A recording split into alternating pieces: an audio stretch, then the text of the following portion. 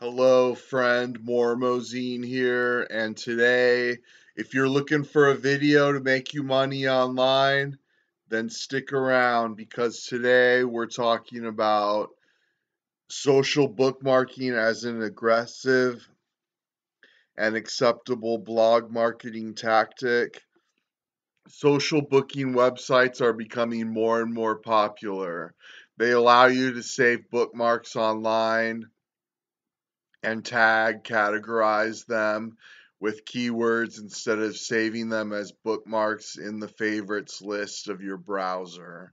This is particularly useful when your browser-based bookmarks have become unwieldy. It's also helpful since you can access your bookmarks from any computer where you have an internet connection. And you can just go online on Google and search social bookmarking sites, and they'll be like top 10, top 100 social bookmarking sites. And once you have bookmarked them, you can view them, sort them by category keyword, as well as see links from others that have been categorized like yours. You also establish RSS feeds for each category tag that you subscribe to. This alerts you to new links in your areas of interest. Your bookmark collection / RSS feed becomes viewable to others who can also copy your bookmarks to their own collection. So now you can aggressively promote your RSS feed to the RSS directories and search engines, syndicate them, and make them available to a much wider audience. Social bookmarking sites also help you to meet other people who are interested in the same topics you are and who may also have knowledge of web resources that you don't. On social bookmarking sites, you first create an account. Then you bookmark interesting and useful things in your area of interest or expertise. By doing so, you create a useful feed.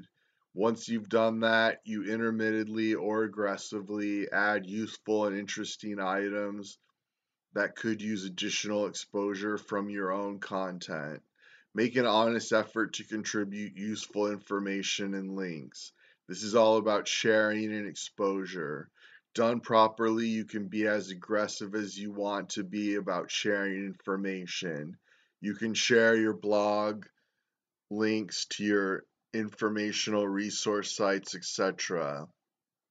Think about the fact that when you share your links to others' resources, you're also effectively promoting their content as well. This is a way you can aggressively and ethically promote your content and the content of others. I personally have hundreds of gigabytes of my own information and information of others connected to my notebook. In the final analysis, it's doing me no good whatsoever just sitting there, but by organizing it online, I can help myself getting organized, getting my content exposed, etc., and help others at the same time. If you spice up your feed with too much sales and marketing related or self-promotional stuff, people can and will easily drop their subscription to your feed. And instead of gaining goodwill and doing a service to the internet community, you could get labeled as a spammer and suffer the consequences. So while being aggressive is possible and acceptable, being careful to consider the best interest of the community is certainly warranted. Balancing being ethical and providing a useful service to others with promoting your own content enables you to be as aggressive as you like. But remember, in the final analysis, others will make the decision on whether it's ethical and useful or spam. And thanks so much for watching. Please click the link to my Facebook fan page and then send me a message on my fan page. Thanks so much.